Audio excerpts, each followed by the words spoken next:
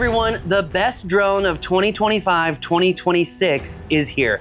Why do I say 2026? Well, after December 23rd, unless the president pulls a bunny out of his hat, we're not gonna have any more DJI drones. Now, luckily your old drones will be grandfathered in, but I recommend that you pick up this new drone before the ban is in place.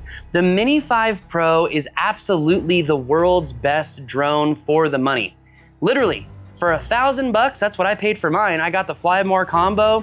I know there's gonna be a little bit of a delta between currencies or where you buy it, but honestly, the trend is already here. I have friends who are saying, hey, I'm doing an international trip. Should I go pick up a Mini 5 Pro? The answer is yes. This is probably the most valuable drone for the money, and here's why.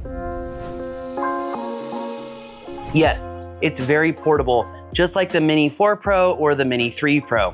But it's, I would argue, 2 times more agile. If you actually look at the side profile of the drone, you're gonna see that the rear motors are cantered even more to have a much more aggressive stance in flight.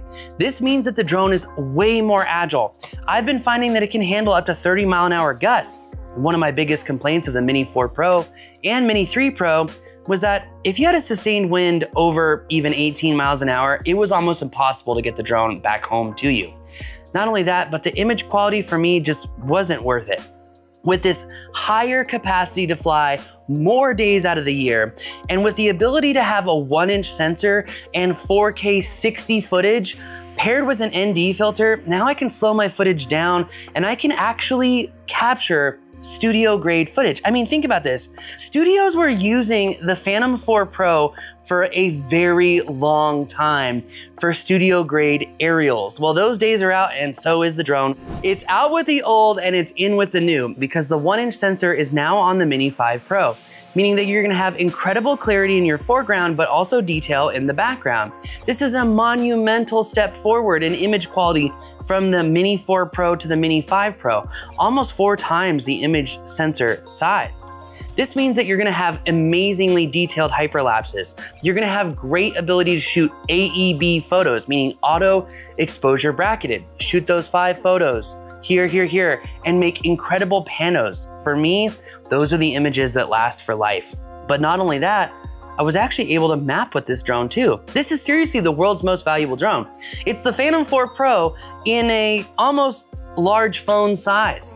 And it's portable, meaning the ultimate creator's kit is now an Osmo Pocket 3 and a Mini 5 Pro. And DJI mics, that's literally all that you need to cover the ground, interviews, the air, your B-roll, the whole 9. It's crazy how good the image quality is on this. And last but not least, when you think about how much this drone costs versus the value, you can add prop guards onto this drone and it will actually be able to fly over people legally. Now, I know that there's some people out there on the internet saying their drone's 253 grams. Some other people are saying their drones are 249 grams. Well, there are 2 different size batteries available with the Mini 5 Pro. The extended life battery does put the weight over the threshold to fly over people. Now, don't forget, it's so funny, on these new drones, anytime that you open up the arm or plug the battery in, it automatically turns the drone on. I am just not used to that. I gotta change my old geriatric veteran drone OG ways, okay? But long story short is when it comes to the Mini 5 Pro, the value is off the charts. Fly it over people, not with the extended battery. Yes, you will need prop guards to be Category 1 compliant. And if you measure your drone or you weigh your drone and you see, oh, it's 251, well, grab some scratch paper or sandpaper and take some of the plastic off the bottom of the drone. I mean, honestly, it is compliant under 250 grams, which makes it the world's most valuable drone. Why the world, not just the US? Well, think about countries like Canada with their micro drone rule. You don't even need a license to fly this thing. Think about Europe. It's a sub 250 gram micro drone. You can do even more with it. Now, I believe the UK just had a new rule change where if the drone weighs more than 100 grams, you have to register it. That's fine. Here in the United States, if you use the drone for commercial purposes, you have to register it anyway. So what's the big deal? Look, if you're comparing whether or not you should get a Mini 5 Pro against something like an Air 3 or Air 3S, I would not replace your Air 3 or Air 3S with the Mini 5 Pro. This is gonna be able to handle much more intense winds, and the dual camera with the zoom functionality makes this drone worth its weight in gold. I've shot ranches with this. I've shot homes with this. I absolutely love having that secondary camera with the amazing amount of zoom. You do get a 2x zoom out of this, but think about it, it's really just a digital zoom, not an optical zoom. When you compare, should I buy this drone if I already have a Mini 4 Pro? Absolutely. Why? The image quality is off the charts better, way better. The ability to shoot higher frame rates, completely worth it. So you have more flexibility in your footage. And if you had too much caffeine like I clearly did today, and you move the stick a little bit too much, guess what? Well, now you can slow it down because you're shooting at higher frame rates. So you have more flexibility in editing that footage as a whole. So if you're sitting on a Mini 3 Pro or a Mini 4 Pro and you're considering the Mini 5 Pro, you need to get your hands on the best drone of the year before it's too late. Remember also that these new Mini 5 Pro has LiDAR as obstacle avoidance. I'll be honest with you, I'm really not that impressed with it. Is it really cool if you're flying out of a parking garage and you need to be clandestine? Yes, it's very cool. But the reality is if you're flying over water, we noticed our Mini 5 Pro bouncing a lot off of the reflectivity from the water. Now, it was very still, low wind. If you've taken our subject tracking course, especially for flying over water, you know that VPS should be turned off. We wanted to leave VPS off and on. Well, LiDAR doesn't turn off when VPS is off. So we were still having those bouncing issues, which is something weird and something I haven't quite seen before. But if you're thinking about buying a drone to have that therapeutic release, and if you just want to leave the world behind you, leave your problems at the ground, the Mini 5 Pro is amazing for those young kids that want to learn how to fly.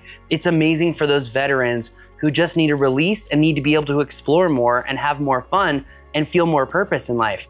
It's also great for anyone who's ever imagined of taking flight. They have a love of aviation and they want to break into drones. This is the best drone for that. Hands down, no questions asked. You're not buying them a toy, you're buying them a tool. And the Mini 5 Pro, when you think about having prop guards for this drone, being able to fly it over people legally, even if you add the extended life battery and you get a waiver to fly drones over 300 grams or up to 300 grams over people, you're gonna be able to do so much more with this drone. The business case for this drone is actually quite stellar, because if you think about it, you can't really fly this drone over people legally unless you apply for a lot of waivers. Here with this drone, you can get it below 250 grams with the prop guards on it. I'm serious, you can do it. I've already weighed mine. I know, again, some people have had issues 249, 253. Remember, there are 2 different batteries available with this drone. So I do recommend too, since the ban is occurring December 23rd of 2025, that you buy extra batteries, make sure you cycle through them and store them below 60% power. That's gonna be crucial and important. That way you can get the most out of this drone. Now, if you really wanna learn how to get the most out of this drone, we've got a brand new Don't Crash course on the Mini 5 Pro to show you how to shoot panos with it like what I talked about, getting the most out of hyperlapses, understanding the simple formulaic methodology of shooting video so that way it always looks good and you don't look like a noob. Your footage isn't clipping, it's not aliasing, it's not done wrong, okay? There are a couple of accessories that you will need to get the most out of this drone, the prop guards, the ND filters, etc. But for me, this is by far the best drone and it's gotten me the most excited in a while. This particular drone, I think, showcases why we might need to reconsider a quote unquote DJI ban. I'm not a fan of an outright ban. I think that we need to have American supply chains. I think it's critical for us to have American drones, don't get me wrong. But I'm not sure that in the next 5 years, we're gonna have someone that's gonna be able to make something like this. Now, in some stock trading this morning, I saw a new company has actually opened up manufacturing for motors and ESCs in Taiwan.